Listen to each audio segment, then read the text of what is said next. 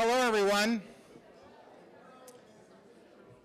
If there are some people that might be willing to sit on the floor, there is space up here in the front. You might want to do that. There's a few more spaces, although not many. There's a few more seats, so feel free to come forward if you'd like.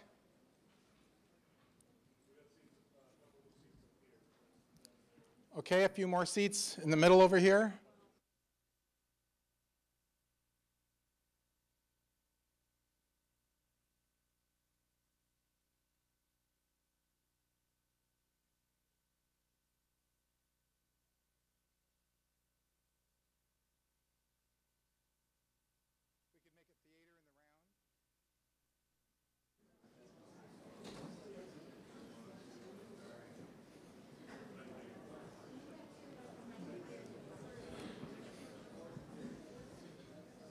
Okay, let's get started. Welcome to a presentation on creationism, evolution, law, education, and politics. What a great group. Thank you all very much for coming. My name is Don Cardinal. I'm Dean of the College of Educational Studies, and tonight's presentation is a joint effort between the College of Educational Studies, Schmid College of Science, the School of Law, and the Chancellor's Office. I want to give special thanks to the coordinating committee here. So when I list your name, would you please stand? Dr. Roxanne Miller of the College of Educational Studies, Dean Scott Howe and Danny Bogart from the School of Law. How do you do that if you're already standing? Okay, maybe raise your hand. Dean Manas Kafatos and Frank Frisch from the Schmid College of Science. Chancellor Daniele Strupa, who's out of the country right now. Mark Woodland, Vice President, Strategic Marketing and Communications. And my favorite, if you don't mind, the woman who pulled this whole event together, my assistant, Margie McCoy.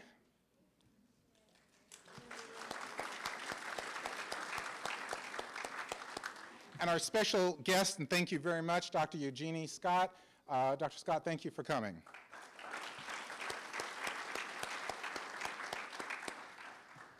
I'm going to be brief, but I have two announcements for you. One, I'd like to introduce a new member to the Chapman University community, Dr. Brian Alters. I want to thank Chancellor Strupa for facilitating bringing Brian here. And if I could give you the whole background, which would take far too long, it was just a fascinating event, but it's very important to thank Chancellor Strupa for his support in bringing Brian here. Actually, Brian is from McGill University in Canada. And I have a brief bio. And I say brief because if you saw his whole resume, you'll understand that this is brief. Dr. Brian Alters joined the College of Educational Studies faculty this fall as Professor of Education, with a joint appointment in the Schmid College of Science. His background includes simultaneous international appointments at McGill and Harvard universities, holding the $8 million endowed Tomlinson Chair in Science Education at McGill, receiving a national medal from the Royal Society of Canada. This is equivalent to in the United States, the National Academy of Sciences that many of you are aware. Being host of a primetime, nationally broadcast commercial network TV series, and directing 3 university research and development units. He has published 6 books, including his bestseller, Defending Evolution, taught thousands of pre-service and in-service teachers, and won McGill University's highest teaching award, the President's Prize for Excellence in Teaching. He has given hundreds of talks worldwide. His work has been reported globally in thousands of articles in media outlets, including, and get ready, Associated Press, the New York Times, Scientific American, Nature, ABC, CNN, CBS, NBC, MTV, and my favorite, the cover story in Rolling Stone. Being a specialist in the evolution versus creationism controversy, Dr. Alters has conducted research and authored books on the subject, testified as an expert witness in federal court and other important legal cases on these matters, and is founder and director of the Evolution Education Research Center, created over a decade ago between faculties of McGill and Harvard University. Please join me in welcoming Brian Alters to Chapman University.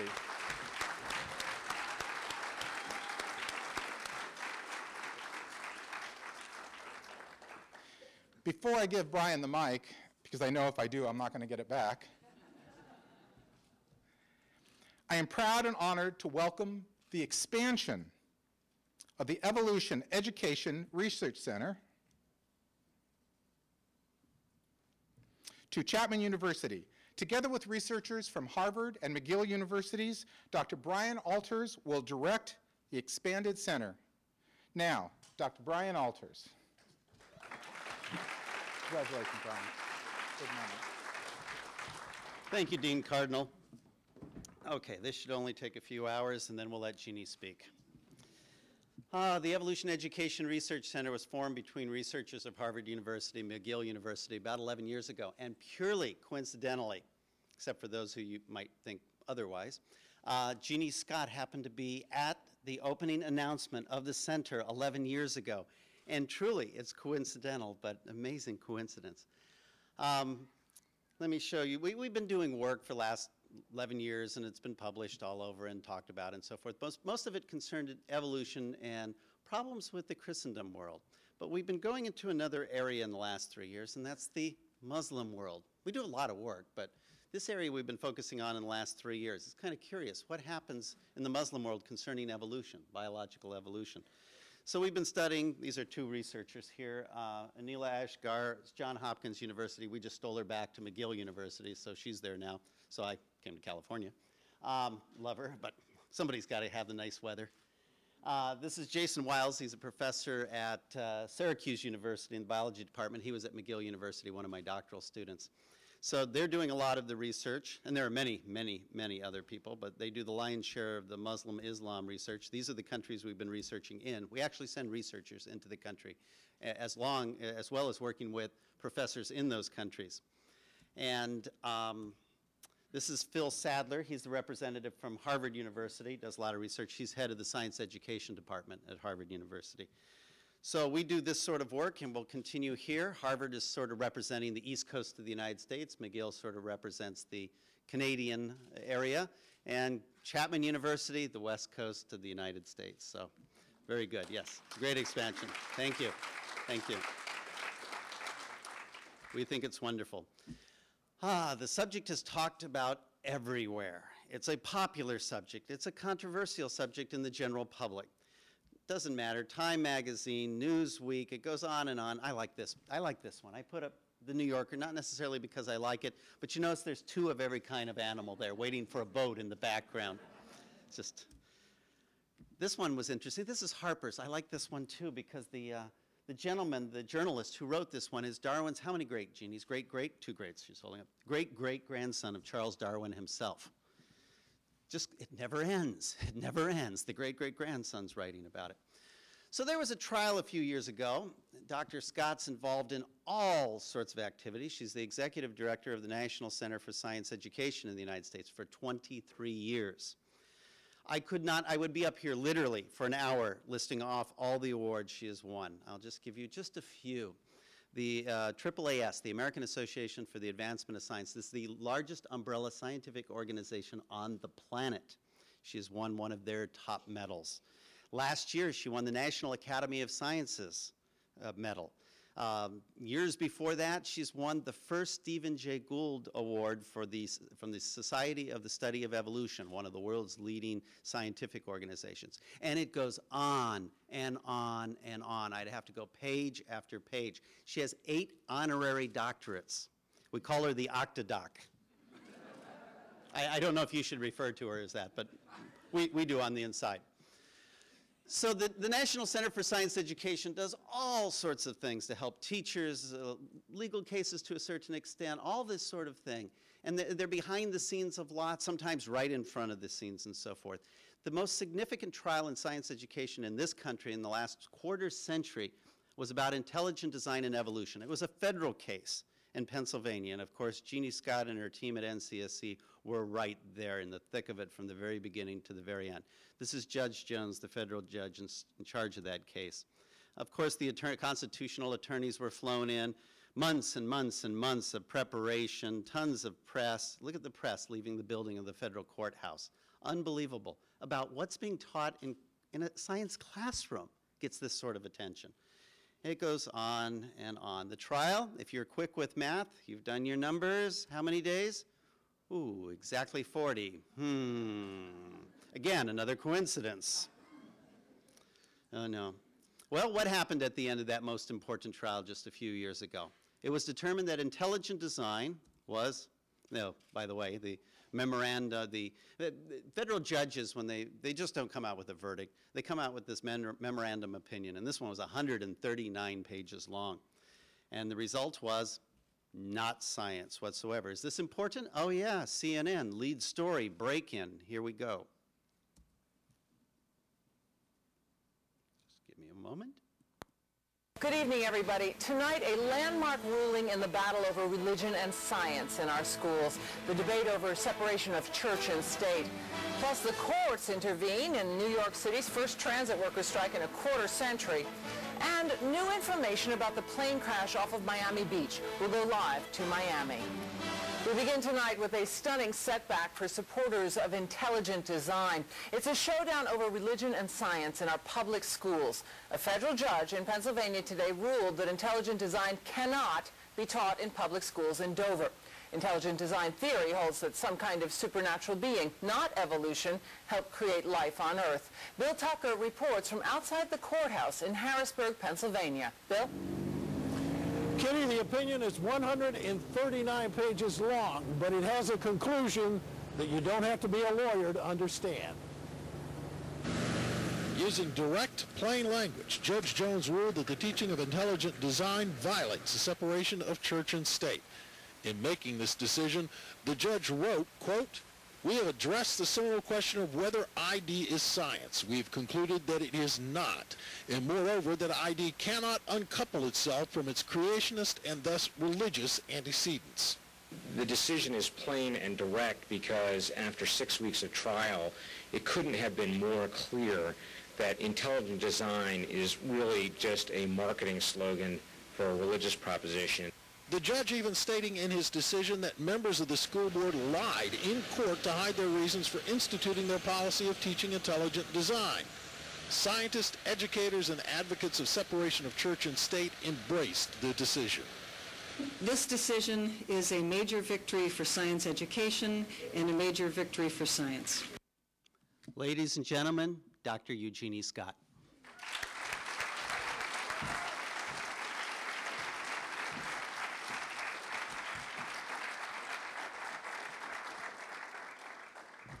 Wow, there's a whole bunch of people here. Thank you all for coming, and thank you for inviting me. Thank you for those two great introductions. Rarely am I introduced by CNN. That's got to be extra. That's got to be very special. I will talk a little bit about the Dover trial, which was, of course, a key event for NCSC as well as for science education in this country and the creationism and evolution controversy as well. First of all, let me just mention that I will be talking a lot tonight about the history of the creationism and evolution controversy, because that, I think, is a great way of bringing in all of these issues of politics and law and science and religion and everything else. And I will be relying particularly on two authors, Ed Larson, who's at Pepperdine University now.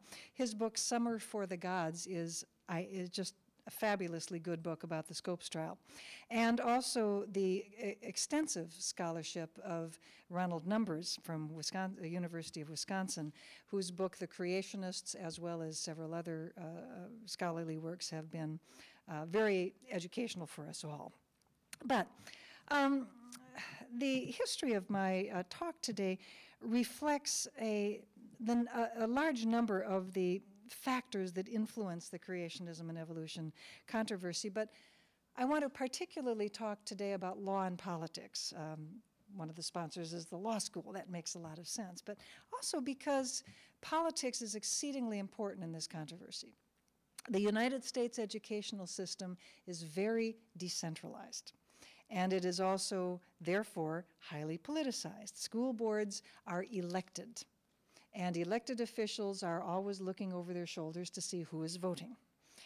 And as a result, in the United States, more than just about any place else, we have a school system in which the people responsible for major decisions are not always paying as close attention to the issues that those of us in education and science and other disciplines would like, but they are looking to see who is voting, so that politicizes the whole process.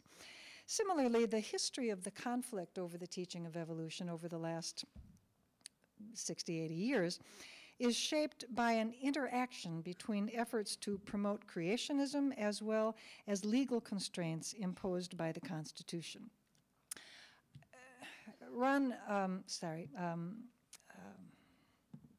Ed Larson and Ron Numbers have conveniently divided the history of the creationism and evolution into roughly 3 time periods. The first one is a period back in the early part of the 20th century in which efforts were made to ban the teaching of evolution.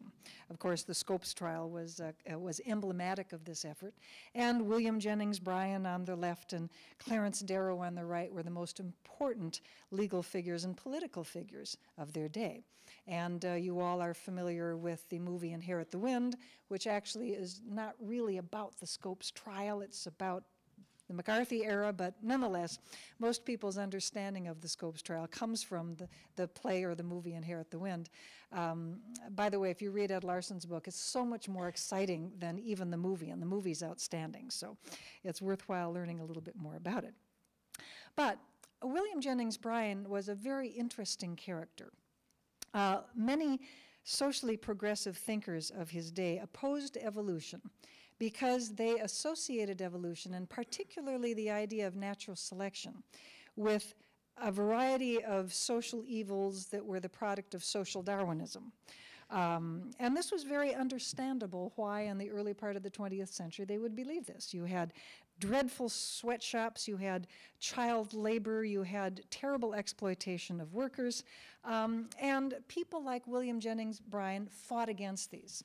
You know, Bryan gets kind of a bad rap in history. He was a much cooler guy than he is often presented. He wasn't just this Bible-thumping character caricaturized in Inherit the Wind. He'd get elected in Berkeley any day. Okay, he was really all for good progressive causes. But these kinds of outrages, like sweatshops and so forth, were justified by capitalists like Andrew Carnegie as being perfectly acceptable because that was the natural order of things. Carnegie wrote, and while the law of competition may be sometimes hard for the individual, working in your sweatshop for 10 hours a day, it is best for the race because it ensures the survival of the fittest in every department. So, of course, socially progressive thinkers just totally rejected these ideas as being very, very bad for society. Actually, the kinds of views that Carnegie expressed were extra to the science, shall we say, that of evolution. Social Darwinism, if you remember your history, is related to evolution only by sharing the name Darwin. You see this same history of the association of evolution with social evil being exploited by modern creationists in movies like Ben Stein's Expelled, and in several recent books that have claimed that evolution is inherently racist, it's the source of eugenics, Nazism, and the like. It's ironic because back in the 1920s, it was the capitalists that were the real promoters of evolution as a source for their particular ideology, and the socialists were largely against it. In this movie Expelled, which fortunately turned out to be something of a commercial dud, kind of a boring movie actually, on their website, they were extremely explicit about what this movie is all about. I don't expect you to read the fine print. I've blown it up for you so you can read it more easily. Evolution leads to atheism, leads to eugenics, leads to the Holocaust and Nazi Germany. And not only was this the main message of Expelled, but it was poorly done. So, like I said, the movie didn't do very well. If you're interested in the movie Expelled, the website that the National Center for Science Education set up called Expelled Exposed does deal with the question of the Nazis and eugenics and so forth, and how the distortions of the movie, as well as other things. But not to get too much involved in this early history, although I find it fascinating and I really love talking about it. I think to attach things like eugenics and racism and so forth to evolution, even to evolution by natural selection, is a gross simplification in the best of circumstances. Consider that ideologues are going to seize upon any powerful idea to push their agenda. Science is a set of very powerful ideas, including evolution by natural selection. Capitalists like Carnegie promoted evolution by natural selection to promote capitalism. Wallace was a socialist. He felt that evolution by natural selection, which he, of course, helped develop, was equally appropriately attached to the idea of socialism to promote the better welfare of human beings. Peter Kropotkin argued for anarchy using evolution, and Vernon Kellogg argued for pacifism. Now, if you say, well, evolution is linked to Nazis and eugenics, well, what about all these other things that a powerful scientific idea were linked to? Perhaps it is more worthwhile to go back and take a broader view that ideologues will seize upon whatever powerful idea they can to promote their cause. There's nothing inherent in evolution that promotes any of these ideas, but that ideologues make it so. For all of that, there are far more references to Jesus in Mein Kampf than to Darwin, and yet nobody is saying that Nazism is a natural outgrowth of Christianity. That would be rather silly. During Darwin's time, during the time of the Scopes trial, the time of the attempts to ban the teaching of evolution, conservative Christians opposed evolution because it contradicted a literal interpretation of the Bible. Interestingly enough, biblical literalism is a fairly recent redevelopment, shall we say, in American Christianity. If you look at German or French or Christianity in Great Britain, you do not find the traditions of biblical literalism that you find in American Christianity. This is largely because the biblical literalist tradition of American conservative Christianity largely was the result of the establishment of a distinctly American form of conservative Protestant Christianity that was established in the 19-teens and the 1920s called fundamentalism. Fundamentalism arose out of a series of booklets called the 12 Fundamentals, produced by some folks associated with Biola. You know, we keep coming back to Southern California in this situation here. And these, the 12 Fundamentals booklets stress the inerrancy of the Bible, and they stress the importance of the Bible in matters of religion and so forth. They weren't especially anti-evolutionary, but the idea that evolution was incompatible with fundamentalism and other forms of conservative Christianity did begin to grow during the 20s and 30s and is now considered to be not acceptable by many conservative Christians. So, what is this idea of evolution that is so objectionable? If you're going to understand evolution, you need to understand it the way scientists understand it. And to us, evolution is a three-part idea. There's the big idea of evolution, which is the idea that living things share common ancestors. Living things have descended with modification from common ancestors. Common ancestry is the big idea of evolution. Change through time is is part of this, but metamorphosis is change through time. That's not really getting at the essence of evolution. Common ancestry is really what biological evolution is all about. Sorry, physicists, I'm leaving cosmology out of this, just next time. I'm talking about biological evolution today. But then the inference of common ancestry is studied in two ways. One is by looking at the processes or mechanisms of evolution. Obviously, Darwin's idea of natural selection is exceedingly important in this, but there are other mechanisms of evolution as well, some of them non-selective like drift and so forth. And all of these various components of evolution go into how we understand this process of descent with modification. Then we also look at the patterns of evolution. How does this tree of life generated by this descent with modification work? Who's related to whom? What are the ancestral and descendant lineages, and so forth and so on. Now, what's kind of interesting is that these three components of evolution are all conceptually distinct, because the kinds of data and inference that we use to come to that conclusion that living things have shared common ancestors are very, very different from the data and inferences that we use to study either the pattern or the process.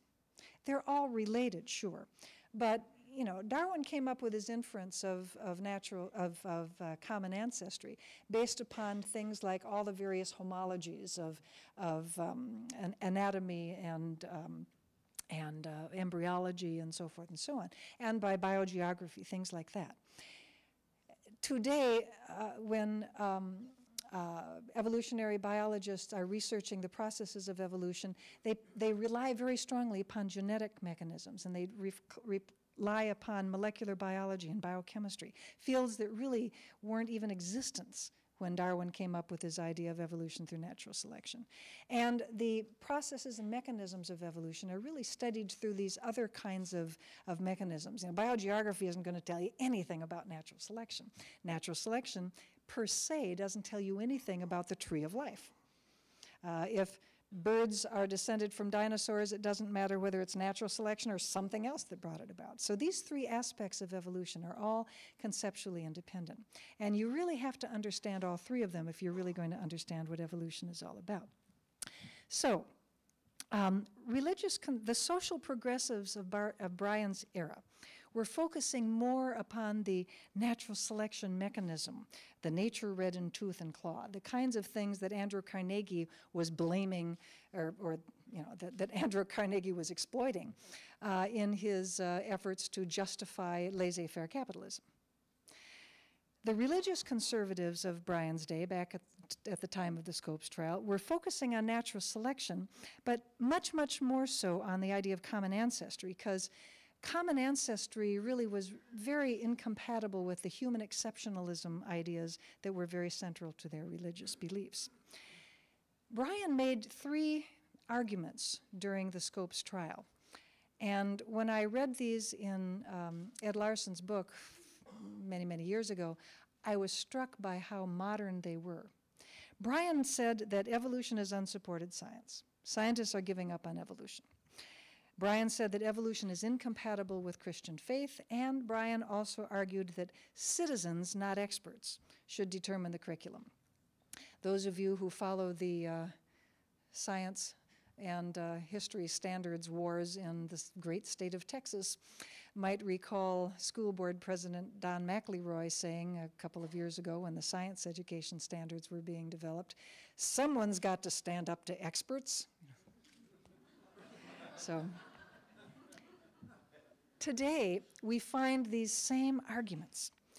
At NCSC, for years, we've called them the pillars of creationism, and I was struck by how well they reflect what William Jennings Bryan talked about in 1925. First of all, that evolution is a theory in crisis. Scientists are giving up on evolution. This would come as a real surprise to the people who are sponsoring this talk and from the science department. It is not yet realized by the scientists themselves that evolution is a weak scientific explanation. And of course, the ever popular supposed incompatibility of evolution and Christian religion. This is a very strong component of the creationist argument today. Now, Bryan's third argument, that citizens rather than experts should determine the curriculum. If you don't like something, you don't have to have your kid taught it. That is expressed variously today. That component still is there, witness Don McElroy in Texas. But it takes a broader, I mean, when we think about the third pillar, we think of it in a slightly broader sense. And this is the fairness idea. The idea that if you're going to teach evolution, well, it's only fair to balance it out by teaching something else. And that something else is what I want to talk about for the rest of this presentation. The something else has varied from teach evolution, but balance it out by teaching creationism. And the court spoke on that. And then it was, we'll teach evolution, but balance it out by teaching creation science. And the court spoke on that, and that's not constitutional. Well, teach evolution, but balance it out by teaching intelligent design. Did you detect a pattern here? Anyway, and we'll talk about all of those options. But getting back to the Scopes trial, people forget, because they just remember the H.L. Mencken and Inherit the Wind version of the Scopes trial, not the real version of the Scopes trial, that Scopes lost. And the anti-evolution laws that Scopes was prosecuted under remained on the books for over 30 years thereafter. And the Tennessee anti-evolution law and that of a couple of other states that passed laws after the Scopes trial in 1925 tended to discourage textbook publishers from including evolution in their textbooks. According to Larson, after about 1930, you would be hard put to find any evolution in a high school textbook. Not because laws said you have to take evolution out, but because textbook publishers just quietly let these passages pass away. The very book that John Scopes taught from, Hunter's Civic Biology, editions published after 1925 omitted evolution. And it remained this way. Evolution was pretty much out of the high school science curriculum until the early 1960s. What happened was in the late 50s, in 1958, the Sputniks beat us to space, beat the United States to space by putting up the first artificial satellite, the first Sputnik. And this just scared the bejesus out of the American government. Why did the Russians beat the most powerful nation on Earth into space? We've got to beef up our science research, and our science education. Would that those days come again. And so the federal government poured tons of money into science education, one component of which was writing new science textbooks. And these science textbooks in physics and geology and chemistry and biology were all written by professional scientists and master teachers. And when the biology team took a look at what it was passing for biology textbooks, they basically chucked them out, wrote brand new books that stressed inquiry learning, that included evolution, which was totally removed, included human reproduction. Oh my. And such things as ecology. What a radical thought. And these books became very popular. Other commercial publishers began to clone them, and evolution came back into the science textbooks by approximately the mid to the late 1960s. Well, what this did was stimulate a new form of creationism. And there was one more component to that stimulation, and this was a challenge that was brought in 1968 by the Arkansas Education Association, because one of their books that they had just bought for high school biology teachers to use included evolution, but Arkansas had one of these anti-evolution laws, just like John Scopes had been tried under in 1925. And so they thought, well, let's just tidy up the state law, because this is obviously a silly law. Who would, who in 1968 would think of banning evolution? What a silly idea. But this was a conflict. Should teachers teach what was in the textbook, or should they follow the law and skip those pages? So they brought suit, and Susan Epperson was a high school teacher at the time who was the plaintiff in this case. And what happened was, much to their amazement, this case went all the way to the Supreme Court, and the Supreme Court ruled in a case called Epperson versus Arkansas that laws like John Scopes had been tried under, the laws that banned the teaching of evolution, were unconstitutional. So that made things considerably easier. The Epperson decision is very interesting. It writes, "The First Amendment does not permit the state to require the teaching and learning must be tailored to the principles or prohibitions of any religious sect or dogma. The state has no legitimate interest in protecting any or all religions from views distasteful to them." So much for citizens rather than experts should, decide the curriculum. Now, the Supreme Court ruled against the Arkansas law, Arkansas anti-evolution law, because it violated the First Amendment. A little Civics 101, just to remind you of the First Amendment, it has two clauses, the Establishment Clause and the Free Exercise Clause. Taken together, these two clauses require that public institutions, like schools, be religiously neutral. You cannot promote religion in the public schools, you cannot inhibit religion in the public schools. You must be religiously neutral. What the court decided in Epperson, and in other court cases that we'll talk about this afternoon, what the court decided was that, in this case, banning the teaching of evolution was really done to promote a particular sectarian religious view, that of the biblical literalist Christians, and therefore it was unconstitutional. We'll see that same kind of issue arising. Well, without laws against the teaching of evolution, more and much worse than that, the fact that evolution was showing up in textbooks all over the country, this helped to stimulate in the early and mid-1960s a new movement called creation science. And we can consider this the second period of our history of anti-evolutionism. Now, the creation science was the idea that you could take a biblical literalist point of view and support it with scientific evidence. And there were several organizations that cropped up in the 1960s and which continue to crop up today. And they take this point of view that it is possible to support a biblical literalist view using science and scientific theory. It was claimed to be an alternative science.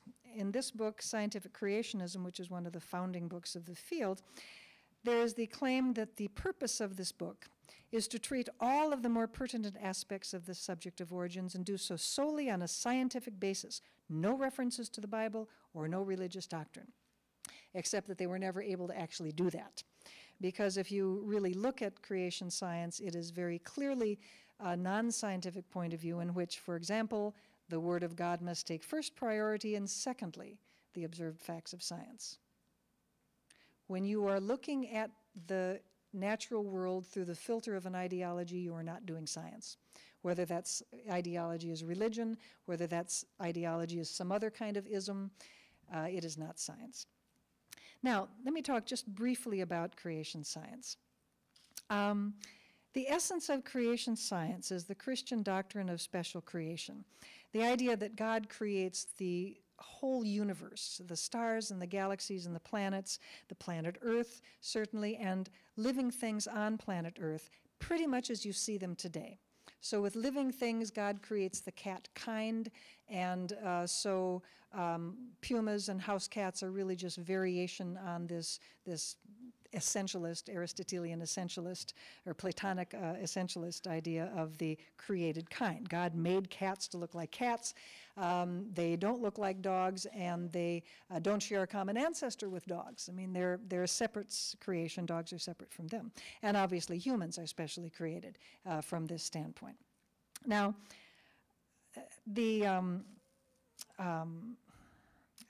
the idea of creation science is not just special creation, but that this can be supported through science, which actually fails. A good way to think about the difference between special creation and evolution was illustrated quite nicely by the ID creationists in their book, Explore Evolution. Evolution is a tree.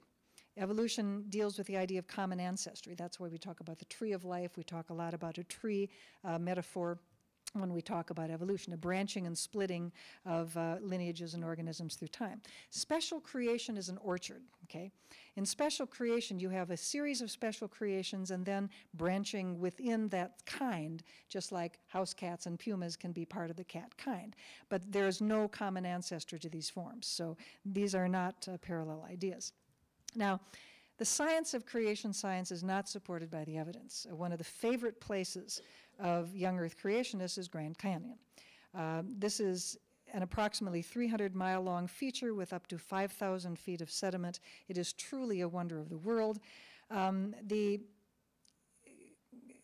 creation science folks claim that the entire Colorado Plateau, including the 5,000 feet of Grand Canyon, and then, of course, several thousand feet thereafter when you get out of the, when you go further up the Grand Canyon.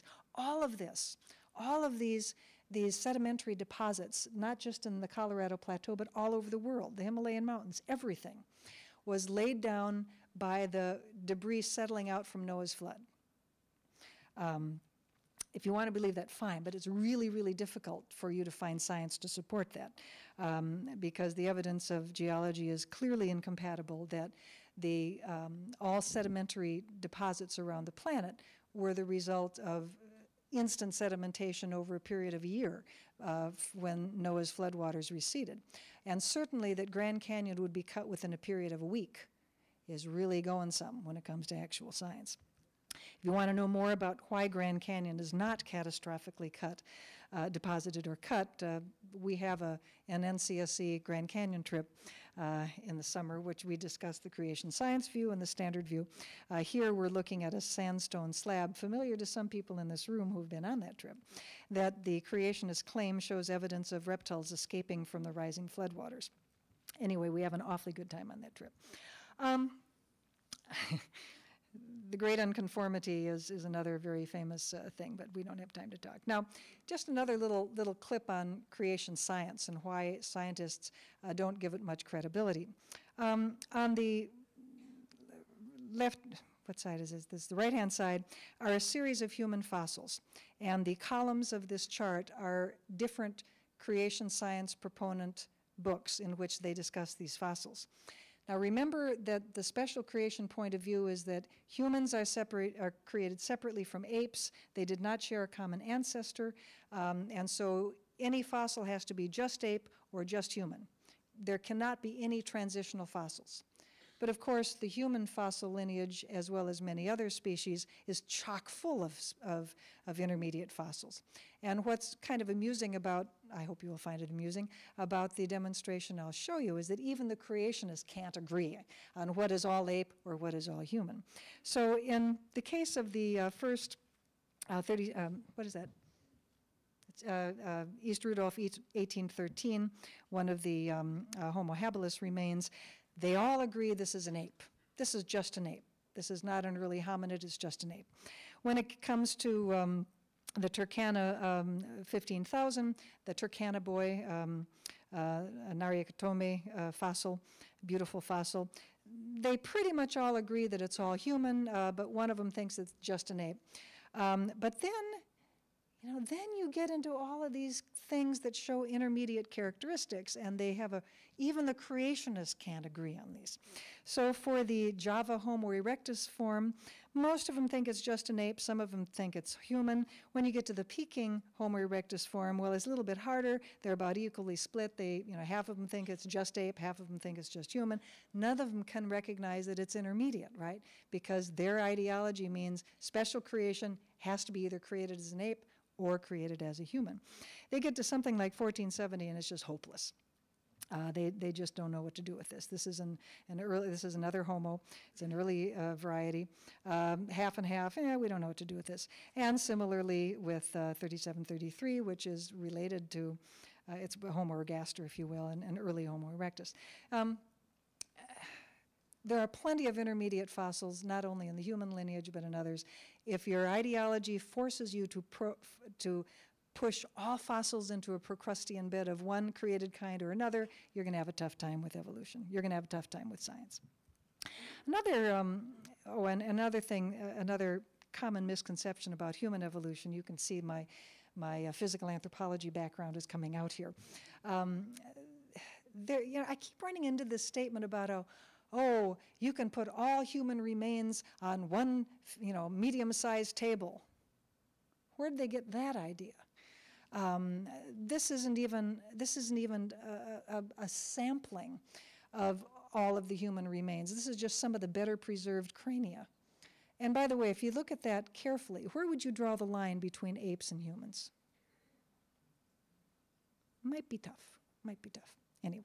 Heck, we've got more Homo erectus fossils than we have Tyrannosaurus fossils, but never mind. What you find in the creation science literature is something they call the two-model approach. This is the idea that there's only two possibilities. There's either evolution or there's special creation. So naturally, logically speaking, and logically it's true, if you wipe out evolution, if evolution is false, then special creation is true. But of course, that's only true if the premises are true. And of course, the premises are not true.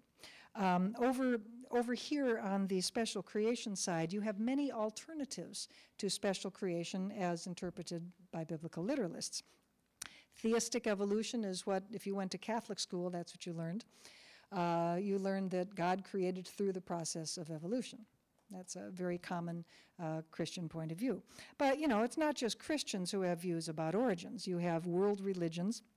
You have ancient religions that are no longer around anymore, like the ancient Norse or the Greeks or the Romans. You have tribal religions all over the planet. And it simply is not accurate to say that if you disprove evolution, you therefore have proven special creation, because maybe you've proved the Hopi right.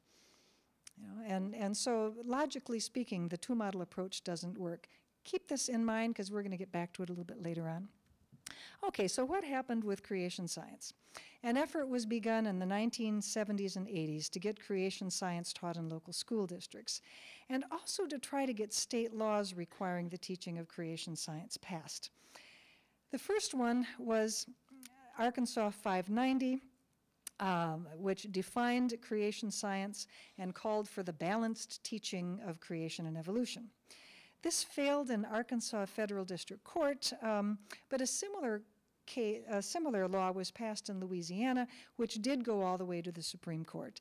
And in Edwards versus Aguillard in 1987, the Supreme Court, not unsurprisingly, struck down the Louisiana equal time law for being unconstitutional. It was clear that creation science was a sectarian religious view.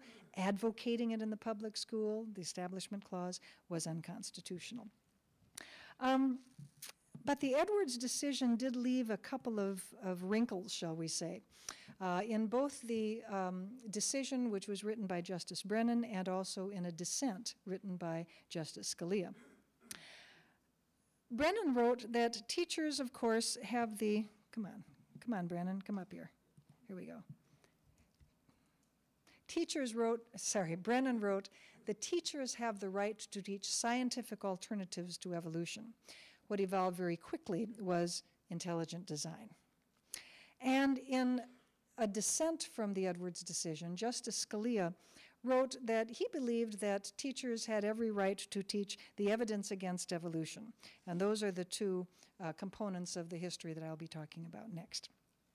Now, the Edwards decision, of course, didn't come up until the late 1980s, but even before Edwards, it was clear that creation science was not going to be able to survive legal challenge. It was clearly too religiously oriented. There's too much discussion of Noah's flood, Noah being a specific religious character. In the early to mid 1980s, a group of conservative Christians tried to come up with an alternative to creation science that would be an anti-evolutionary position, but which wouldn't have the legal shortcomings of being so obviously religious. And what they came up with eventually became called intelligent design. The idea was to focus upon a major component of creation science, which was the design argument, the idea that there's terrific complexity out there in the universe, particularly in biology, and that this complexity could not possibly be explained through natural causes. This was very, very similar to an earlier idea expressed by a 19th century cleric by the name of William Paley. Remember Paley? He's the guy with the rock and the watch, and okay, so you're walking along a heath and you see a stone, and that stone might have as well have been there forever for all you know. It's a perfectly natural structure. There's nothing unusual about it whatsoever. It's fine, no big deal. But if you see a pocket watch on a heath, you know because of the complexity of that pocket watch, because of all the wires and the springs and the glass and all of the pieces, and it's all fit together very cleverly to allow you to tell time. You know because of the complexity of that pocket watch that it couldn't just be a natural occurrence. I mean, wires and springs and glass don't just come together and allow you to tell time. That would be ludicrous. So therefore, he said, if you see a rock, it's no big deal. It's a perfectly natural item. If you see a pocket watch, you know there had to be a watchmaker. That could not be natural. It would be a human artifact. And this idea of looking at things in nature, complex things in biology, as being equivalent to human-made artifacts is sort of the essence of the argument from design. So what Paley argued is that just as the complexity of a watch made you realize there had to be a watchmaker, so the complexity of something like the vertebrate eye, which has all sorts of layers and components and lenses and tissues and liquids and stuff, all of which working together allow light into the brain. It's a very complicated structure. Clearly, this could not have occurred just through natural processes. There must be a God. So the argument from design is an apologetic. It's an argument from the complexity of nature, arguing through the analogy of human artifacts, which can be very complex, to the need for the existence of a God to explain complexity in nature. But of course, what Darwin did that was so subversive, really, was come up with a natural way, which is what natural selection is, a natural way to get complex things in nature without needing the direct hand of God. And of course, it was taking away the direct hand of God that was very offensive to many conservative Christians when evolution began to be taught again in school. Let's talk a little bit about modern intelligent design. I like to allow the proponents of ideas to define their views rather than having me define it. So William Dembski is a major spokesperson for intelligent design, and he defines intelligent design as a three-part idea. He says, first of all, it is a scientific research program that investigates the effects of intelligent causes. He also says that it is an intellectual movement that challenges Darwinism and its naturalistic legacy, and a way of understanding divine action. Well, now, parts 2 and 3 could be very interesting, but they're not scientific, so we're not going to pay any attention to those. Let's just concentrate on what William Dembski says is the scientific aspect of intelligent design. I mean, Dembski himself defines it as partly a religious idea, but let's just look at the science. So if we just look at the science of intelligent design, we find that it basically consists of two ideas. One is an idea promoted by Michael Behe in his book Darwin's Black Box and subsequent books called irreducible complexity. Now, this is the idea that there exists not just really, really complex things in nature like the vertebrate eye or the bacteria flagellum or the blood clotting system, but that these complex structures are complex in a particular way. They are irreducibly complex in the sense that a multi-part system like the 50 parts of a bacteria flagellum, say, could not be brought together one at a time, as he says natural selection requires, because you don't really get a value to all 50 of these proteins until you have all of them together at the same time. So like if you had protein 1, you couldn't put it together with protein 2 because there's no selective advantage of just those two proteins together. Similarly, there's no advantage to putting those two proteins and one more together because there's no selective advantage. The only time you get a selective advantage, says Mike, is when the whole shooting match gets together, and then it makes the flagellum of a bacteria move. So that's irreducible complexity. And he says, therefore, when you find things like the bacteria flagellum, we find things that are irreducible complexity in nature, that means that the direct hand of God had to be involved. Now, he doesn't say that. No, he says that you have to have an intelligence. We don't know what the intelligence is. Well, of course we know what the intelligence is. It's a Christian God. All over in the intelligent design literature, it's very clear that the intelligence spells his name with 3 letters. It's not that hard to figure out from their literature. But you don't get taught in the public schools if you say that God created specially. The courts have been there, done that. So instead they play this game of, hide the pea under the shell and try to pretend that they're not really talking about a religious idea. Just a scientific enterprise, well, loose lips sink ships. If you, actually write about what you really mean, then people will find out what you actually intend. The other scientific idea in intelligent design is presented by the aforementioned William Dembski, and this is a probability argument called complex specified information, or the design inference, which he has expressed in his book, The Design Inference, and some other, many other publications.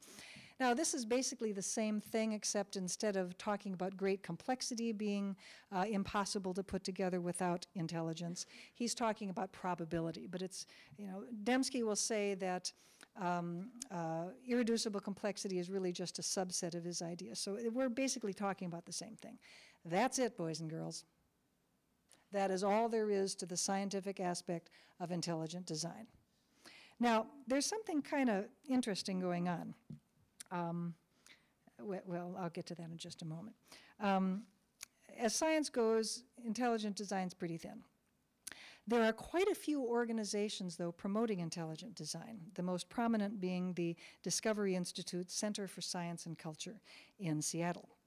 Now, for many years in the 1990s and the early 2000s, the Discovery Institute and other proponents proposed teaching ID in public schools. They published white papers that they posted on their blogs and on their website. They published articles in law journals about the legality of teaching intelligent design in the public schools. But interestingly, they shifted their strategy by about 2002. I don't know why they actually didn't call me up and tell me. But I suspect that a good deal of their change in strategy away from trying to get intelligent design in the public schools had to do with their realization that, wait a minute, we may have chosen the wrong term for this idea. Intelligent design implies a designer. And sooner or later, some judge is going to say, who is the designer? What is this intelligent agent of whom we speak? So, you know, well, it's a little too late, we can't choose a new name. So, okay, so let's not try to get intelligent design into the schools because we're likely to face a lawsuit, and this is not going to go well for us. Too late. Unfortunately, in 2005, the community of Dover, Pennsylvania, had a school board that had been bound and determined to get creationism in there somehow. For several years. And the Dover School Board voted in a policy requiring the teaching of intelligent design. A group of parents in the community decided they really didn't want their kids being taught somebody else's religion, so they asked the ACLU to bring lawsuit. What happened was the ACLU called us, said, have you heard about Dover? Yeah, we heard about Dover. We've been working with the parents. And we put together a legal team including the ACLU, Americans United for Separation of Church and State, and the member of my legal advisory committee, Eric Rothschild, and his colleagues at Pepper Hamilton, which is a big law firm in Philadelphia. And NCSE acted as an advisor for the plaintiff's legal team throughout the preparation of the court materials and the very long preparation for the case itself, the many depositions, witness statements, and on, and the actual trial, which Brian mentioned. And Brian was an exceedingly effective expert witness at Kitzmiller versus Dover. He was really excellent. Now, it was a fascinating trial. Intelligent design, although defended as science by its ableist proponents, which were Michael Behe and Scott Minnick, clearly failed to pass muster as science, and it was very, very obvious it was a religious idea. And in fact, the court ruled that intelligent design was not science. And this little gray-haired lady here in the corner is grinning for a very important reason, because if the court had ruled, yeah, it's perfectly fine to teach this stuff, there it would have been Katie bar the door. There were school districts around the country that were just poised to introduce their own intelligent, let's balance evolution with the teaching of intelligent design. There were state legislators around the country who were just poised to introduce intelligent design legislation. So the fact that the judge in Dover, who, by the way, was appointed by George W. Bush and is a conservative Republican. This is not an activist judge, boys and girls, okay? The fact that the judge in Dover decided that the teaching of intelligent design was patently unconstitutional stopped a lot of problems for science education in the future. Now, it was clear in the mind of school board members that teaching intelligent design was equivalent to teaching creationism. A critical piece of evidence was from a news report of school board member Mr. William Buckingham. We were trying to get this to play, but unfortunately the clip that I have is not really loud enough to be heard. So it's a very interesting clip because Mr. Buckingham does say flat out that we really need to balance the teaching of evolution with something else, like creationism. The judge didn't like that very much. So it is not constitutional to teach intelligent design. Now, granted, this is only one district in Pennsylvania, and it's not a Supreme Court case. It's only a, intelligent design has not been tested outside of Pennsylvania, but frankly, I think any school district around the country in which a school board member says, let's have a policy on intelligent design, is going to get a little tap on the shoulder from their legal advisor saying, we should talk about this. Because there is precedent, there is a case in Pennsylvania that even if it's not precedent here in Nebraska or here in California, is going to be extremely influential in any court that we are brought to, because we are going to get sued over this. You can be confident about that. So I think it's highly unlikely that any other school district around the country is going to bring a Dover-type policy, which is all to the good.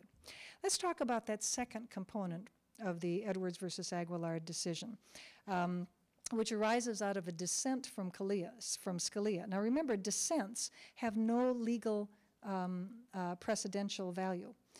You can dissent on 95 different subject matters from here to Nebraska, but it's not going to be precedent any place.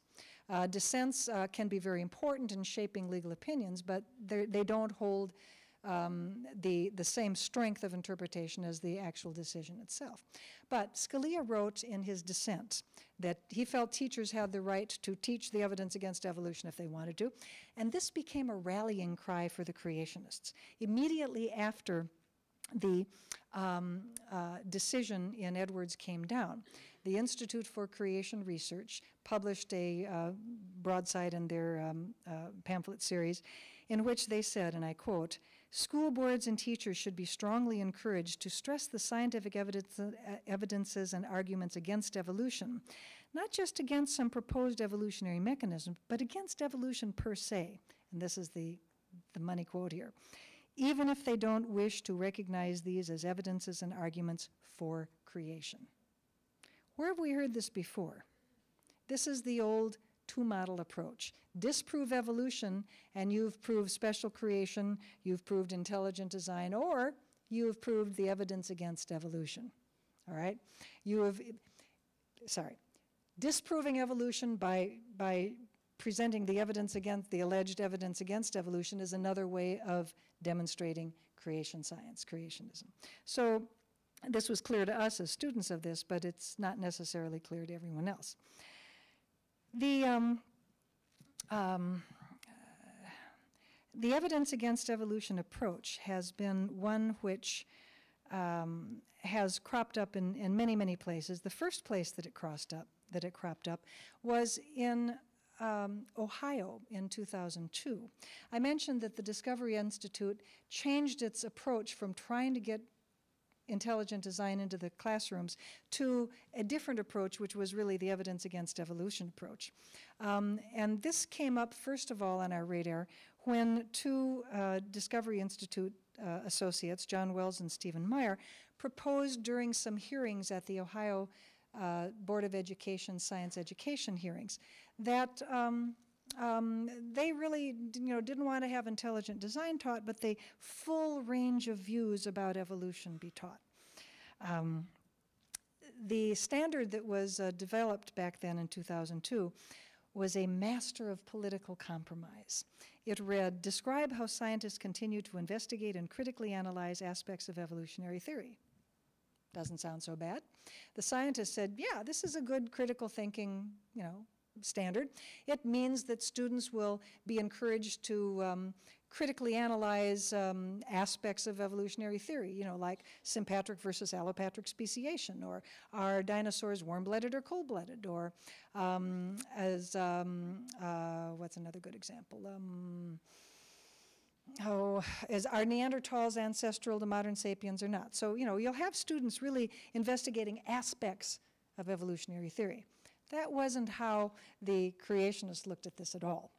And like I say, the wording of this was a master of political compromise. The way the creationists looked at this was ignore the aspects of evolutionary theory. And critically analyze doesn't mean critically analyze in this controversy. Critically analyze means criticize, okay?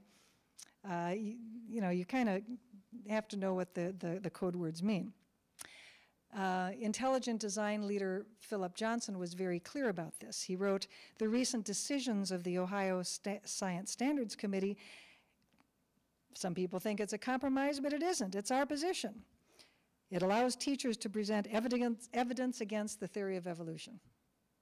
So even this very mild sounding, well, this is just critical thinking for kids, this is intended by creationists to bring in the evidence against evolution, which is evidence for creationism. This is a backdoor way of sneaking creationism into the curriculum. Very interesting, very interesting. There are many, many euphemisms for this evidence against evolution approach. Critically analyze evidence for evolution, as we saw in Ohio, evidence for and evidence against evolution, strengths and weaknesses of evolution that we argued ad nauseum in Texas. Evolution is theory, not fact. I always say, well, of course evolution is theory. Theories explain facts. All the scientists chuckle.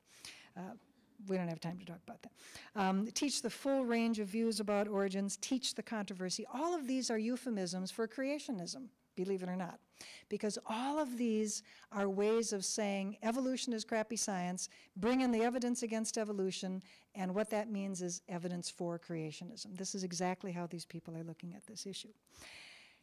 Recall the pillars of creationism. We've seen a decline in emphasis of that second religion pillar, but we've seen an increase in attacks upon evolution. The evidence against evolution approach really is the first and the third pillar. It is an attack upon evolution, but it's also stressing the fairness, critical thinking. Don't you want raise your hand if you're against critical thinking, right? And of course, nobody's going to do that.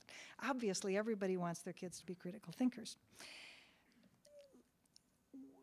My hypothesis about this, and of course it's probably an untestable hypothesis unless I can get some of the intelligent design people out for many, many drinks and have them tell me this, but so probably, it's an untestable hypothesis. Scientists hate untestable hypotheses. My hypothesis is that creationists have found that top-down approaches like legislation at a state level or policies like Dover's and so forth get knocked down by the courts. And yet, approaching the teaching of evolution or the teaching of creationism through individual teachers might be a better approach, because statistics show that many teachers are sympathetic to teaching creationism, 25 to 30% according to some polls. That's scary. So therefore, if you give these people free rein, you're going to get creationism into the schools without having to pass a law like Louisiana or Arkansas or something like that. Yet there was a series of court cases in the 90s and early 2000s in which teachers who tried to bring creationism in were smacked down by the courts on the grounds that the school district had the right to teach the teacher to follow the curriculum. And this was the Pelosi case here in California, the LeVake case in Minnesota, the Webster case in Illinois. So I believe that this is really the reasoning behind a series of what are called academic freedom acts that began with a series of bills that began in Alabama in 2004. Now, these academic freedom acts that are cropping up all over the country are very different from the old Ban Evolution Act or Teach Creation Science Alongside Acts. These new bits of legislation are protective of teachers. In other words, teachers are protected against being told by their school district to knock it off if they bring in creationism. But of course, they're never stated quite that boldly. It's encouraged to, they're intended to encourage the teaching of creationism without actually mentioning the term. One of the classic ones was a bill that was almost got passed in Florida. The Academic Freedom Act brought by State Senator Storms, which would be lovely to talk about. But a more important one is one that did pass in Louisiana, the Louisiana Academic Freedom Act, which is on the books right now and which is definitely problematic for Louisiana teachers. The Academic Freedom Acts are being encouraged through online petitions. You can go to the site academicfreedomact.org, or .org, I think, and you can get you can sign a petition to for a proposed federal law that would basically protect teachers from being disciplined by their districts if they bring creationism and evidence against evolution and all this kind of stuff into the classroom. It's very interesting because it's like they're saying you can have a pass on the Establishment Clause. I don't think that's ever really going to be a very attractive idea. It's wonderful, though, when you look at these bills or these provisions. I'll show you some of the online examples right now as soon as I find my thingy here. Here we go.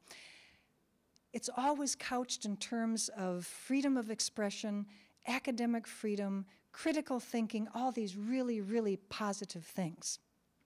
It's really, you know, it's really a brilliant strategy.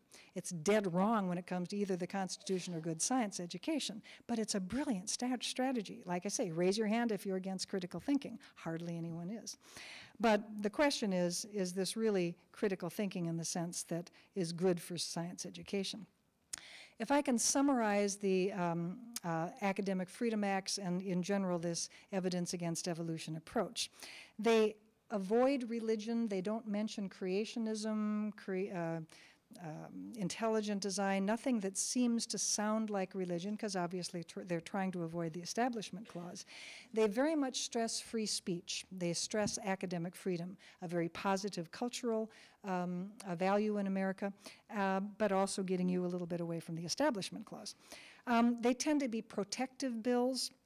They don't say, teacher, go out and do this. They say, teacher, if you go out and do this, it'll be okay, which is, from a legal standpoint, very, very different for reasons that will become clear.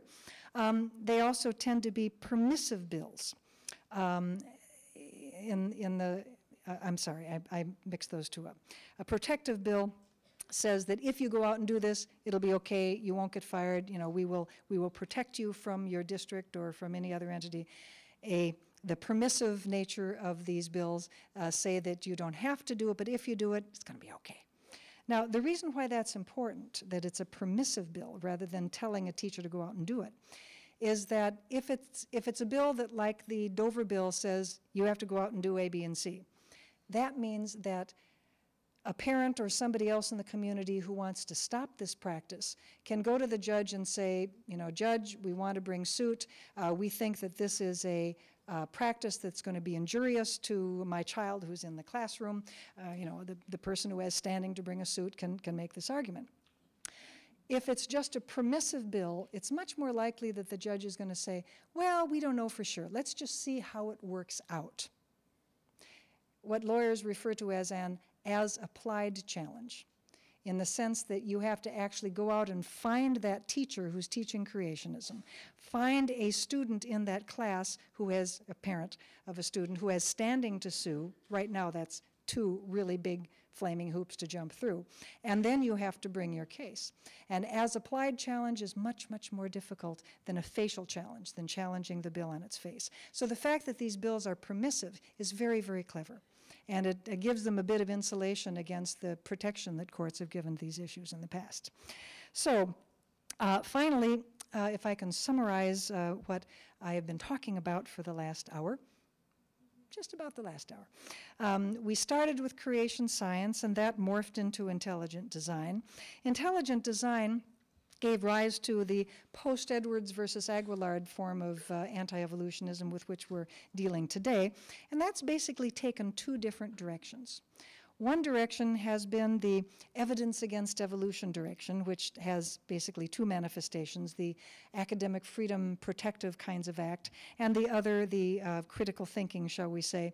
Let us have our students be, pedagogically improved, shall we say, by learning the evidence against evolution as well as evolution. And also the idea of teaching alternative theories, which of course means intelligent design. Similarly, if you look at the evidence against evolution idea, go to the scientists in the biology and geology department at Chapman University and say, Mr. Brown, could I please have a list of the evidence against evolution so I can teach this in my classroom? They'll look at you like, excuse me? What evidence against evolution? I mean, to a biologist, this is sort of like saying, can I please have the evidence against the spherical Earth? Makes no sense to us whatsoever. This is speaking an unknown language. It's Klingon. It's an unknown language. Klingon is known to some scientists, actually, but that's something. We're such nerds. So in order to find the evidence against evolution, you have to go to the proponents of these bills. And if you go to the proponents of evidence against evolution and say, what's the list of evidence against evolution that a teacher's supposed to introduce into the classroom? Well, by golly, you go back to the same things that they used to call creation science, they used to call intelligent design. It's gaps in the fossil records, natural selection can't do anything important, on and on and on. Same old, been refuted for a really long time. But it makes for a most interesting controversy because the evidence against evolution approach really is creationism through the back door. And I think from a legal standpoint, it's going to be a lot more difficult to deal with when inevitably we have to. You will find lots more information about this at ncsc.com. And if you go to this news alerts button here, you can sign up for a free Friday electronic newsletter. It's just a few bullets every Friday. You can, follow the links or not as you have time, but it's free and you might find it very interesting. If you go to this news button up here on the ribbon, you'll be taken to the news page. You can sort for California or any other state. Look at Texas. It's really entertaining. Or you can sort by year if you're interested. This is a really great place if you've got to write a paper on the creation and evolution controversy. There's a lot of good data here. So I would encourage you to check it out. And we are a membership organization, so obviously we would love to have you join and contribute. Our YouTube site has the totally ridiculous title, which one of my staff members came up with, and I don't know why he did, but it's NatSen numeral 4 Science Ed. It's horrible. Nobody can remember that. But anyway, if you Google NCSE YouTube, you'll probably get here as well. We have lots of good clips there, including some wonderful ones from the Texas Board of Education. And obviously, like all right-minded nonprofits, we have a Facebook page, and even the old lady is on the Facebook page. So thank you so much.